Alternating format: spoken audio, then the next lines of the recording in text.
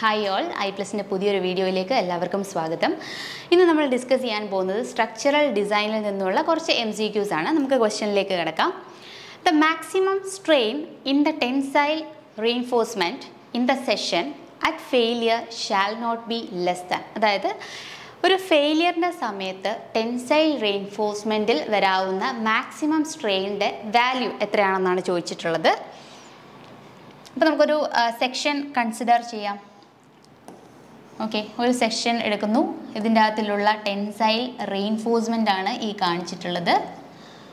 ഈ ബീമിൻ്റെ width B ആണെന്ന് വിചാരിക്കാം. അതുപോലെ തന്നെ നമുക്കറിയാം ഈ ഒരു ടെൻസൈൽ റെയിൻഫോഴ്സ്മെൻറ്റിൻ്റെ ലെവൽ ടോപ്പിൽ നിന്നും ഈ ഒരു ഡിസ്റ്റൻസിനെ നമ്മൾ എഫക്റ്റീവ് ഡെപ്ത് എന്ന് വിളിക്കും, ഡി. ഓക്കെ, ഇനി നമ്മൾ ന്യൂട്രൽ ആക്സിസ് വരയ്ക്കുകയാണ്. ഇതാണ് നമ്മുടെ ന്യൂട്രൽ ആക്സിസ്.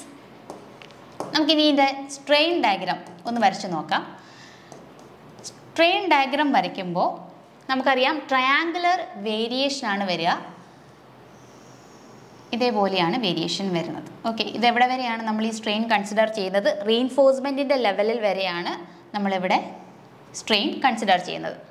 ഓക്കെ, ഇനി നമുക്ക് ഈ കംപ്രഷൻ വരുന്ന ടോപ്പ് ഫൈബറിൽ മാക്സിമം, എപ്പോഴും questions ചോദിക്കാറുള്ളതാണ്, maximum strain in the top compression fibre എത്രയാണ്? ഈ വാല്യൂ വരുന്നത് 0.0035 ആണ് വരുന്നത്. ഓക്കെ, അതുപോലെ തന്നെ ഫെയിലിയറിൻ്റെ സമയത്ത് ഈ ടെൻസൈൽ റെയിൻഫോഴ്സ്മെൻറ്റിൽ വരുന്ന വാല്യൂ എത്രയാണെന്നാണ് ക്വസ്റ്റ്യനിൽ ചോദിച്ചിട്ടുള്ളത്. നമുക്ക് എത്രയാണെന്ന് അറിയാം. 0.87 FY by ES plus 0.002. Okay, അപ്പം ക്വസ്റ്റ്യനിൽ ഇതിൻ്റെ അതിൽ ഓപ്ഷൻസ് തന്നിരിക്കുന്നത് ഈ ഒരു ഫോർമാറ്റിലല്ല. അപ്പം നമുക്ക് ഇതിനെ ഒന്ന് മാറ്റണം. ഇതിൻ്റെ അതിൽ 0.87 FY എന്ന് പറഞ്ഞാൽ എന്താണ്? FY എന്ന് പറഞ്ഞാൽ ഈൽഡ് സ്ട്രെങ്ത് ആണ്, അല്ലേ? സ്റ്റീലിൻ്റെ ഈൽഡ് സ്ട്രെങ്ത് ആണ് FY എന്ന് പറയുന്നത്. അപ്പോൾ ഡിസൈൻ ചെയ്യുന്ന സമയത്ത് നമ്മളൊരു പാർഷ്യൽ സേഫ്റ്റി ഫാക്ടർ വെച്ച് നമ്മൾ ഡിവൈഡ് ചെയ്യുമ്പോൾ നമുക്ക് വാല്യൂ എത്ര വരും? FYയെ നമ്മൾ പാർഷ്യൽ സേഫ്റ്റി ഫാക്ടർ സ്റ്റീലിൻ്റെ കേസിൽ 1.15 ആണ്. സോ അങ്ങനെയാണ് നമുക്ക് ഈ ഒരു 0.87 FY വാല്യൂ വരുന്നത്. അപ്പോൾ നമ്മൾ ഒന്നെങ്കിൽ 0.87 FY by ES എന്നായിരിക്കും, അല്ലെങ്കിൽ ഇതിനെ മാറ്റി FY by 1.15. അപ്പോൾ ഇതിനെ നമുക്ക് എങ്ങനെ എഴുതാം? FY by 1.15 ES plus 0.002. അപ്പോൾ ഈ ഒരു ഫോർമാറ്റിലായിരിക്കും ചിലപ്പോൾ ഓപ്ഷൻസ് തരിക. അപ്പോൾ നമുക്കിവിടെ ആൻസർ വരുന്നത് എത്രയാണ്? ഓപ്ഷൻ സി ആണ് ആൻസർ വരുന്നത്. ഒരു ഫെയിലിയറിൻ്റെ കേസിൽ ടെൻസൈൽ റെയിൻഫോഴ്സ്മെൻറ്റിൽ വരുന്ന മാക്സിമം സ്ട്രെയിനിൻ്റെ വാല്യൂ ഈ ഒരു വാല്യൂവിനെ കാട്ടി കുറയാൻ പാടില്ല. ഓക്കെ, നെക്സ്റ്റ് ക്വസ്റ്റ്യനിലേക്ക് കിടക്കാം. The limit state of serviceability for deflection, including the effects due to creep, shrinkage and temperature occurring after erection of partitions and application of finishes as applicable to floors and roofs is restricted to. അപ്പോൾ നമുക്കറിയാം different എന്താണ് limit state method ഉണ്ട്. നമുക്ക് ഡിസൈനിന് വേണ്ടിയിട്ട് design ചെയ്യാൻ പല methods use ചെയ്യാറുണ്ട്. Like LSM, limit state method, working stress method. Okay, അപ്പോൾ ഇത് ചോദിച്ചിട്ടുള്ളത് ലിമിറ്റ് സ്റ്റേറ്റ് മെത്തേഡിൽ നിന്നുമുള്ള ഒരു ക്വസ്റ്റ്യൻ ആണ്. ലിമിറ്റ് സ്റ്റേറ്റ് മെത്തേഡിൽ തന്നെ നമുക്കറിയാം ലിമിറ്റ് സ്റ്റേറ്റ് ഓഫ് കൊലാപ്സും ഉണ്ട്, അതുപോലെ തന്നെ limit state off limit state of കൊലാപ്സും ഉണ്ട്, അതുപോലെ ലിമിറ്റ് സ്റ്റേറ്റ് ഓഫ് സർവീസിബിലിറ്റി ഉണ്ട്. സർവീസിബിലിറ്റിക്കകത്തിൽ ഏതൊക്കെയാണ്? ക്രാക്കിംഗ് വരാം, ഡിഫ്ലക്ഷൻ വരാം, അതുപോലെ വൈബ്രേഷൻസ് വരാം. ഡിഫ്ലക്ഷൻസ് വരാം, ക്രാക്കിംഗ് ഉണ്ട്, അതുപോലെ വൈബ്രേഷൻസ് വരാം. അപ്പോൾ ഇതിൻ്റെ അകത്തിൽ ഡിഫ്ലക്ഷൻസിൽ നിന്നും ഒരു ക്വസ്റ്റ്യൻ ആണ് ചോദിച്ചിട്ടുള്ളത്. എന്താണ് ഇവിടെ ചോദിച്ചത്? മാക്സിമം വരാവുന്ന ഡിഫ്ലക്ഷൻ എപ്പോഴാണ്? After the erection of partitions and applications of finishes എന്നാണ് ചോദിച്ചിട്ടുള്ളത്. അപ്പോൾ നമ്മളൊരു കീവേഡ് ഓർത്തിരിക്കുക. അതായത് പാർട്ടീഷൻസിൻ്റെ ഇറക്ഷൻ ഓഫ് പാർട്ടീഷൻസും അതുപോലെ ഫിനിഷസും കഴിഞ്ഞതാണെങ്കിൽ അവിടെ വരുന്ന മാക്സിമം സ്ട്രെയിൻ എന്ന് പറയുന്നത് എത്രയാണ്? സോറി, മാക്സിമം ഡിഫ്ലക്ഷൻ എന്ന് പറയുന്നത് എത്രയാണ്? Is minimum of span by 350 or 20 mm. ഇത് കോഡൽ പ്രൊവിഷൻ ആണ്. Okay, partitions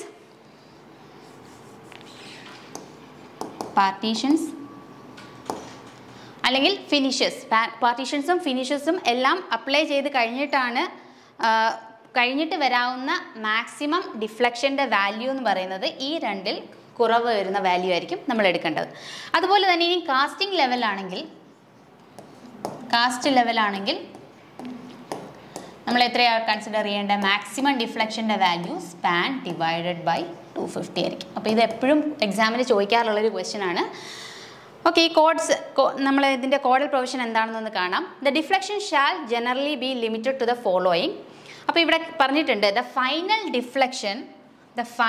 deflection due to all lords including the effects of temperature and creep shrinkage measured at cast level ആണെന്നുണ്ടെങ്കിൽ അവിടെ വരാവുന്ന value എന്ന് പറയുന്നത് should not be normally exceed span by 250. അപ്പോൾ cast level ആണെന്നുണ്ടെങ്കിൽ span by 250 ആണ് വരുന്നത്.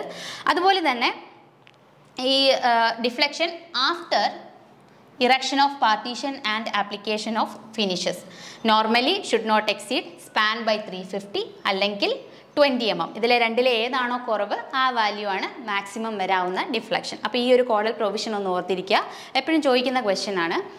Okay, next ക്വസ്റ്റ്യനിലേക്ക് പോവാം. In A reinforced concrete beam not subjected to torsion side face reinforcement is required if it's overall depth is more than. അതായത് ഇവിടെ ഈ ക്വസ്റ്റ്യനിൽ പറഞ്ഞിട്ടുണ്ട് ഇവിടെ നോട്ട് സബ്ജക്റ്റഡ് ടു ടോർഷൻ ആണ്, ടോർഷൻ വരുന്നില്ല. അപ്പോൾ ഒരു കോൺക്രീറ്റ് RCC ബീമിൻ്റെ കേസിൽ സൈഡ് ഫേസ് റെയിൻഫോഴ്സ്മെൻറ്റ് എപ്പോഴാണ് കൊടുക്കേണ്ടത്? ഏത് ഓവറോൾ ഡെപ്ത്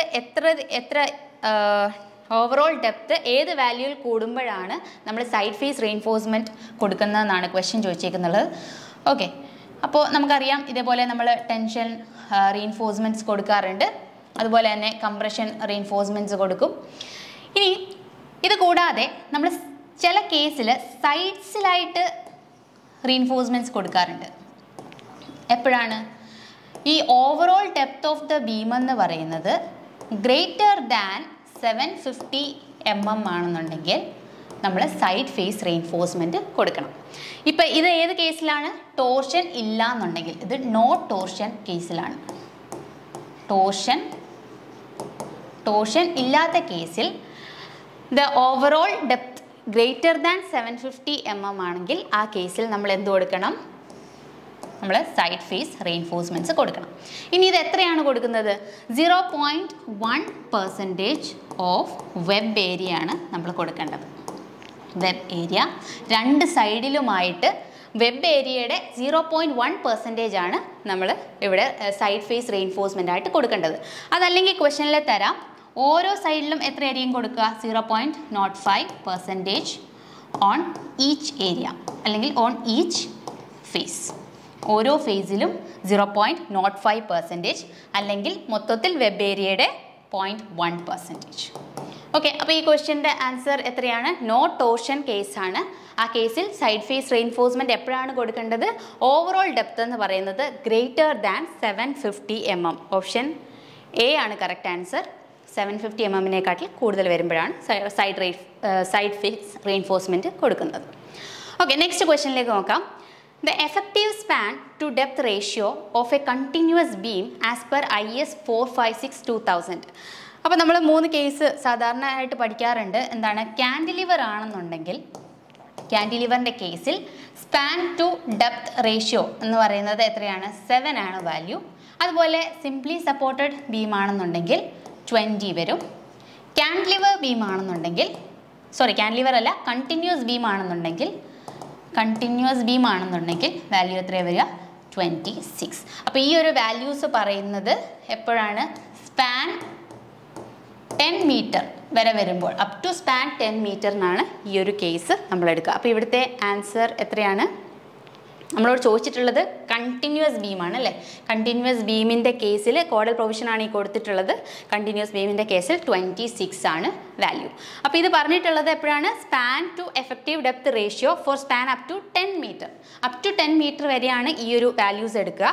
ഇനി ഫോർ സ്പാൻ എബോവ് 10 മീറ്റർ ആണെന്നുണ്ടെങ്കിൽ the values in A must be multiplied by 10 by span in meters except for cantilever. അതായത് കാൻലിവർ കേസ് ഒഴിച്ച് മറ്റ് 2 കേസുകളിലും ഈ ഒരു വാല്യൂവിൻ്റെ കൂടെ നമ്മൾ എന്ത് മൾട്ടിപ്ലൈ ചെയ്യണം? 10 by span. 10 by span value കൊണ്ട് മൾട്ടിപ്ലൈ ചെയ്തിട്ട് വേണം എടുക്കേണ്ടത്. When the span is greater than 10 metre. Okay, അപ്പോൾ ഈ കേസിൽ വാല്യൂ എത്രയാണ്? 26 ആണ്. ഓക്കെ, നമുക്ക് നെക്സ്റ്റ് ക്വസ്റ്റ്യനിലേക്ക് നോക്കാം. According to IS 456/2000 the maximum spacing of shear reinforcement four concrete beam in no case shall be not exceed എന്നാണ് ചോദിച്ചിട്ടുള്ളത്. അതായത് ഇവിടെയുള്ള മാക്സിമം സ്പേസ് മാക്സിമം സ്പേസിംഗ് ആണ്. ഷിയർ റെയിൻഫോഴ്സ്മെൻ്റ് ആണ് ചോദിച്ചിട്ടുള്ളത്. ഷിയർ റെയിൻഫോഴ്സ്മെൻറ്റ് എന്ന് പറഞ്ഞാൽ എന്താണ്? ബേസിക്കലി സ്റ്റിറപ്സ് ആണ്. അപ്പോൾ നമുക്കറിയാലോ സ്റ്റിറപ്സിൻ്റെ കേസിൽ വരുന്ന മാക്സിമം സ്പേസിംഗ് നമ്മൾ എങ്ങനെ റെപ്രസെൻ്റ് ചെയ്യുക? SV മാക്സിമം വാല്യൂ എന്തായിരിക്കും? SV മാക്സിമം എന്ന് പറയുന്നത് മിനിമം ഓഫ് എത്രയാണ്? 0.75D അല്ലെങ്കിൽ എത്രയാണ്? 300 mm. അപ്പോൾ ഈ 2 വാല്യൂവിൽ ഏറ്റവും കുറവ് ഏതാണോ ആ വാല്യൂ ആണ് നമ്മൾ എന്തായിട്ട് എടുക്കേണ്ടത്? സ്റ്റിറപ്സിൻ്റെ മാക്സിമം സ്പേസിംഗ് ആയിട്ട് എടുക്കേണ്ടത്. അപ്പോൾ ഈ കേസിൽ ഓപ്ഷൻസ് തന്നിട്ടുള്ളത് വെച്ചിട്ട് നമുക്ക് ആൻസർ ചെയ്തെടുക്കാം. 300 എടുക്കാം, 300 mm എടുക്കാം. ഓക്കെ, അപ്പോൾ ഈ 2 വാല്യൂവിൽ മിനിമം വരുന്ന വാല്യൂ ആണ് സ്റ്റിറപ്സിൻ്റെ മാക്സിമം സ്പേസിംഗ് ആയിട്ട് നമ്മൾ എടുക്കേണ്ടത്. ഓക്കെ, അപ്പോൾ ഈ കേസിൽ ആൻസർ 300 mm ആണ്. Okay, next question. Minimum reinforcement required in either directions of the slab reinforced with high strength deformed bars. ഒരു സ്ലാബിൻ്റെ കേസിൽ 2 ഡയറക്ഷനിലും വരുന്ന റീൻഫോഴ്സ്മെൻറ്റ് എത്രയാണ് പ്രൊവൈഡ് ചെയ്യേണ്ടത്? മാക്സിമം ഗ്രോസ് ഏരിയയുടെ എത്രയാണ് പ്രൊവൈഡ് ചെയ്യേണ്ടതെന്നാണ് ചോദിച്ചിട്ടുള്ളത്. ഇനിയും നമുക്കറിയാം 0.12% ഓഫ് ദി ഗ്രോസ് ഏരിയ ആണ് നമ്മൾ സാധാരണ എന്തിൻ്റെ കേസിൽ കൊടുക്കാറുള്ളത്? HYSD ബാറിൻ്റെ കേസിൽ 0.12% ആണ് കൊടുക്കേണ്ടത്. അതേസമയം മൈൽഡ് സ്റ്റീൽ ബാർ ആണെന്നുണ്ടെങ്കിൽ നമ്മൾ എത്ര കൊടുക്കണം? 0.15% കൊടുക്കണം. 0.15% ഓഫ് ഗ്രോസ് ഏരിയ ആണ് നമ്മൾ കൊടുക്കേണ്ടത്. അപ്പോൾ ഈ 2 വാല്യൂസും ഒന്ന് ഓർത്തിരിക്കുക. അപ്പോൾ എന്താണ് ചോദിച്ചിട്ടുള്ളത്? 2 ഡയറക്ഷനിലും ഒരു ഡയറക്ഷനിൽ എത്ര പെർസെൻറ്റേജ് റീൻഫോഴ്സ്മെൻറ്റ് കൊടുക്കണം? സ്ലാബിൻ്റെ കേസിൽ മൈൽഡ് സ്റ്റീൽ ബാറാണ് യൂസ് ചെയ്യുന്നതെങ്കിൽ 0.15%, അതുപോലെ തന്നെ HYSD ബാർ ആണെങ്കിൽ ഗ്രോസ് ഏരിയയുടെ 0.12% ആണ് നമ്മൾ യൂസ് ചെയ്യുന്നത്. ഓക്കെ, അപ്പോൾ ഈ ഒരു കേസിൽ HYSD ബാറാണ് പ്രൊവൈഡ് ചെയ്തിട്ടുള്ളത്. അപ്പോൾ ആൻസർ എത്ര വരും? 0.12%. ഓപ്ഷൻ ബി ആണ് വരുന്നത്, 0.12%. ഓക്കെ, നമുക്ക് നെക്സ്റ്റ് ക്വസ്റ്റ്യൻ നോക്കാം. The development length LD four HYSD bars in tension. അപ്പോൾ ഡെവലപ്മെൻറ്റ് ലെങ്ത് ആണ് ചോദിച്ചിട്ടുള്ളത്. HYSD ബാർസ് ഇൻ ടെൻഷൻ ആണ് പ്രൊവൈഡ് ചെയ്തിട്ടുള്ളത്. അപ്പോൾ നമുക്കറിയാം സാധാരണ നമ്മുടെ നോർമൽ ഇക്വേഷൻ എങ്ങനെയാണ്? ഡെവലപ്മെൻറ്റ് ലെങ്ത് കണ്ടുപിടിക്കാനുള്ള നോർമൽ ഇക്വേഷൻ നമ്മളെപ്പോഴും പഠിക്കുന്നത് എത്രയാണ്? 0.87 FY5 divided by 4 tau PD അല്ലേ. ഇതിൻ്റെ അകത്തിൽ FY എന്ന് പറഞ്ഞാൽ എന്താണ്? FY എന്ന് പറഞ്ഞാൽ yield strength ഓഫ് ദി ബാറാണ്. അതുപോലെ ഫൈ എന്ന് പറയുന്ന ഡയമീറ്റർ ആണ്. tau BD എന്ന് പറയുന്നത് എന്താണ്? ഡിസൈൻ ബോണ്ട് സ്ട്രെങ്ത് ആണ് tau BD. ഓക്കെ, ഇനി ഈ ഒരു ജനറൽ ഇക്വേഷൻ നമ്മൾ യൂസ് ചെയ്യുന്നത് എപ്പോഴാണ്? മൈൽഡ് സ്റ്റീൽ ബാർസ് ഇൻ ടെൻഷൻ്റെ കേസിലാണ് ഈ ഒരു ഇക്വേഷൻ നമ്മൾ യൂസ് ചെയ്യുന്നത്. മൈൽഡ് സ്റ്റീൽ ബാറാണ്, അതുപോലെ തന്നെ ടെൻഷനിലാണ്. ഇനി ഇതിൻ്റെ കേസിൽ HYSD ബാർ ആണെന്നുണ്ടെങ്കിൽ ഇതിൻ്റെ അതിൽ എന്താണ്? ബോണ്ട് സ്ട്രെങ്ത് കൂടും. HYSD ബാറാണ് നമ്മൾ പ്രൊവൈഡ് ചെയ്തിട്ടുണ്ടെങ്കിൽ അതിൻ്റെ അതിൽ കൊറിയേഷൻസ് ഉണ്ടല്ലോ, അപ്പം സ്വാഭാവികമായിട്ടും അതിൻ്റെ ബോണ്ട് സ്ട്രെങ്ത് കൂടുതലാണ്. ഇനി എത്രയാണ് ഇൻക്രീസ് ചെയ്യേണ്ടത്? നമ്മൾ 60% ആണ് ഇൻക്രീസ് ചെയ്യേണ്ടത്. 60% എന്ന് പറഞ്ഞാൽ നമ്മൾ ഓൾറെഡി ഉള്ള ടോ ബി ഡിയുടെ കൂടെ 60% ഇൻക്രീസ് ചെയ്യുക. അപ്പം നമുക്ക് എത്ര എടുക്കാം? 1.6 times of tau B D നമുക്ക് എടുക്കാം. ഓക്കെ, ഇനിയും ടെൻഷൻ അല്ല, ഇനി കംപ്രഷൻ കേസ് വരുവാണെന്നുണ്ടെങ്കിൽ കംപ്രഷൻ്റെ കേസിൽ നമ്മൾ എന്താ പറയുക? ടോ ബി ഡി 25% ഇൻക്രീസ് സംഭവിക്കും. അപ്പോൾ 25% എന്ന് പറയുമ്പോൾ 1.25 ടൈംസ് ടോ ബി ഡി ആണ് നമ്മൾ എടുക്കേണ്ടത്. അപ്പോൾ ഇത് രണ്ടുമാണ് കേസസ്. ഇനി നമുക്ക് ഇങ്ങനെയല്ലാതെ വേറൊരു ഫോർമാറ്റിൽ ക്വസ്റ്റ്യൻ ചോദിക്കാറുണ്ട്.